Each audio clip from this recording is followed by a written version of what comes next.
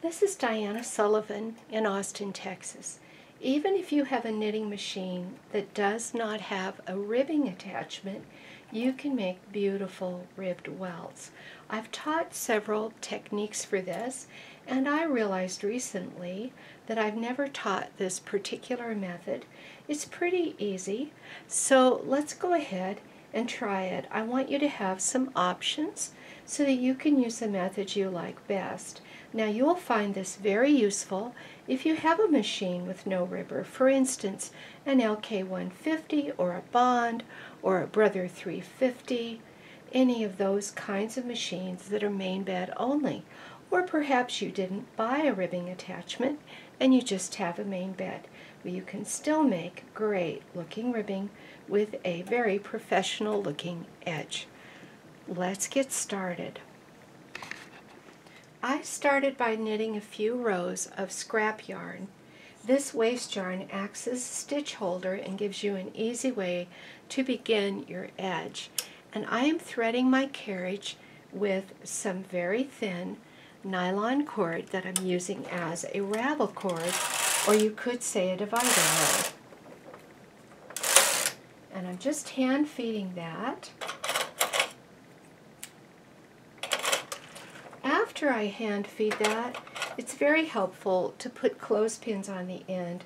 That puts a little extra weight on the ends of the work, and it helps the stitches to knit off. Now my sample is going to be lavender colored, and it is a worsted weight sample on a bulky machine, but this technique could be done on any flatbed knitting machine. The first row with the lavender is going to be an ordinary row of knitting, but I am tightening my tension all the way to tension 0.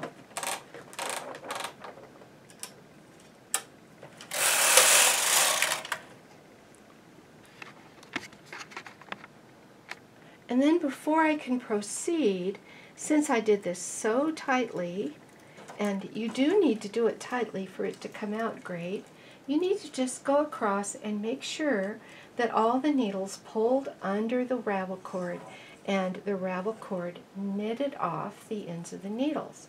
And then I'm moving my clothespin onto it for a weight.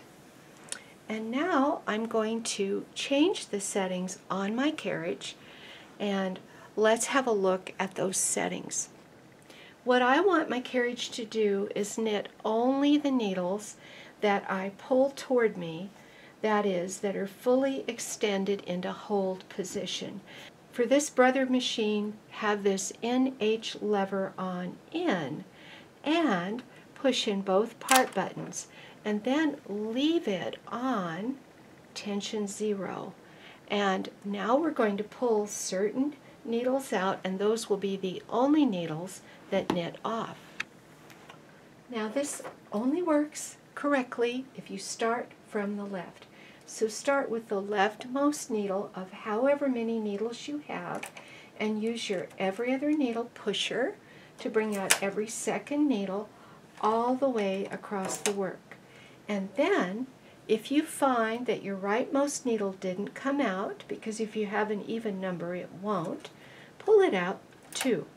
And now when I knit from right to left, all these needles I pulled out will knit, and all the needles I left in the back will be slipped. It'll just skip across them. And you can definitely see these longer loops where it skipped across needles. Now for the second row, again, count from the left and pick up the second stitch from the left and bring that forward, and every other needle thereafter. Then go back and make sure that your end needles got pulled out. Now my end needle on the right was already pulled out, but I needed to pull out my end needle on the left. Then you knit to the right. Now there's a funny little procedure to be done here on the left. I'm going to zoom in on that.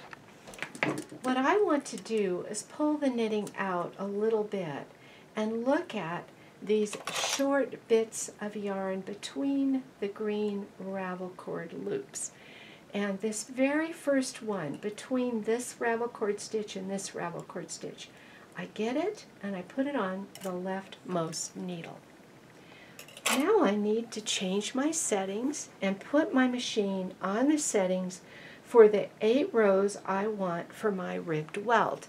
This is going to look like the sample I showed you a little bit earlier. I just have 2 things to change.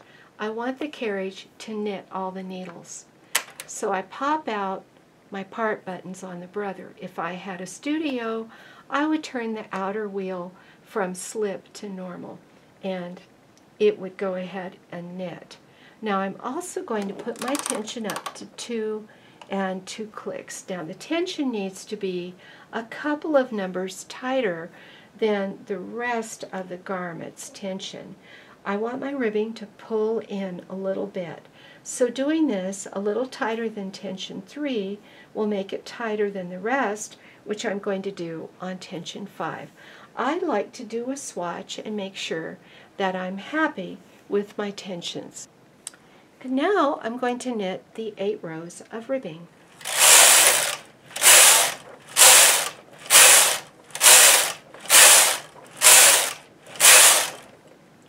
I will begin latching up the ribbing on the left-hand side, so I'll zoom in on that area.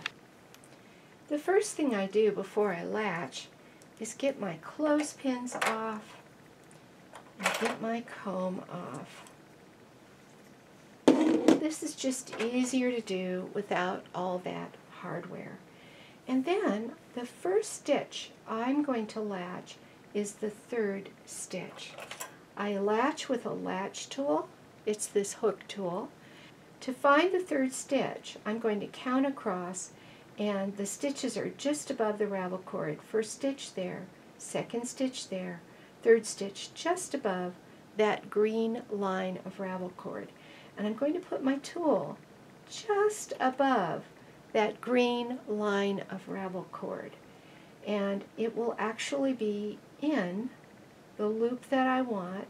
You see the ravel cord forms this V down here, and I go above the top of that ravel cord loop, push in, and I'm going to unravel this stitch. So I like to just unravel with my fingers, just poke at it. You have to unravel all the way down, and the last couple loops are a little harder to get unraveled. Here we go. You will notice that your tool is inside a purple loop, or whatever color you used, but I'm inside a purple loop, and then I have a really big loop, and I catch that in the hook of my tool, and the old loop's below the hook, it's below the latch, the new loop is in the hook, so when I pull it goes through. Then I have a loop that I'm poking out with my finger from behind. It's a little loop. It's the 3rd row of loops. I just dealt with the 1st and 2nd. Skip that 3rd one. Go to the 4th one, which is more of a normal sized loop. It's not in the back like that 3rd one, and pull it through. And then after that you don't skip anymore. The only one you skip is the 3rd one. And I just latch the rest of these on up. I like to go straight in and straight out. It's much easier than wiggling through like this to get one bar. It's quicker to go straight in, straight out. Now, to put it on the hook at the top, which is our last step, I push my tool in until the loop is below the latch, and then I can put the hook on the needle and give it a little pull, and it goes right on there. Now I'm going to do the 5th one. That was the 3rd one as I count from the left, and that means I'm going to skip this ravel cord loop. I'm going to go just above that ravel cord loop. So I'm putting my tool there, and then I am unraveling that loop all the way down. I've got to get all these out. If any of them are stubborn, you can just take a transfer tool and put the point in and get them all unraveled. Now, once again, this is done the same way. First, I get this big loop. And my hook, come on hook, open. Trying to get it in there. There. That one gets pulled through. Then there's a little loop hiding in the back that I ignore. That's the row 3 loop. I go to the row 4 loop. Row 3 is the only loop I skip, and then I latch and latch and latch. Don't worry, you'll get faster at this with just a little practice until I'm at the top. Then I push in far enough to get my loop below my latch, hook my tool on my needle, and pop that loop onto the needle. And let's do another, and hopefully you'll get a really good view of just what I'm doing. I'm skipping this one and going to this one, putting my tool in just above my ravel cord, unraveling, poke it with my finger and get it to unravel all the way to the bottom, then get the big loop. Skip the little 3rd row and go to the 4th row and then get the rest of the loops. Sometimes we call these ladders. They're like ladders, rungs. And I'm going to do this all the way across.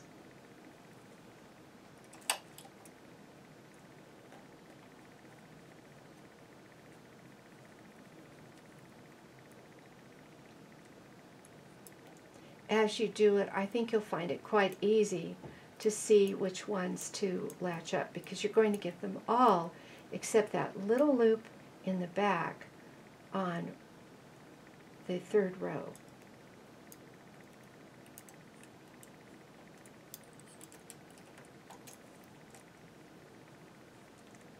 I'll be back when I have them all latched. I finished latching it all up and I put a weight on each end. I'm turning my tension on up to 5, and I'm going to do some rows of knitting and then show you how this looks.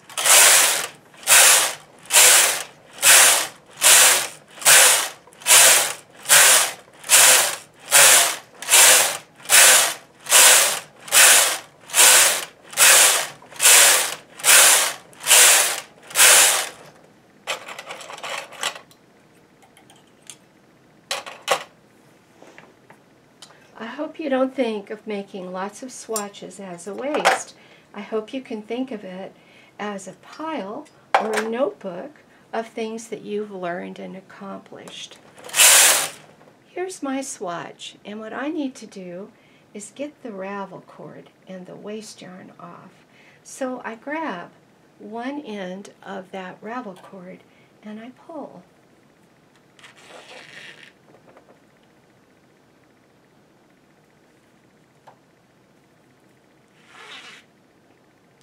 I just pull it all the way out, and then the waste yarn comes right off. And then here is my nice little edge all ready to go. So I hope you enjoy this technique and that it comes in handy on your projects.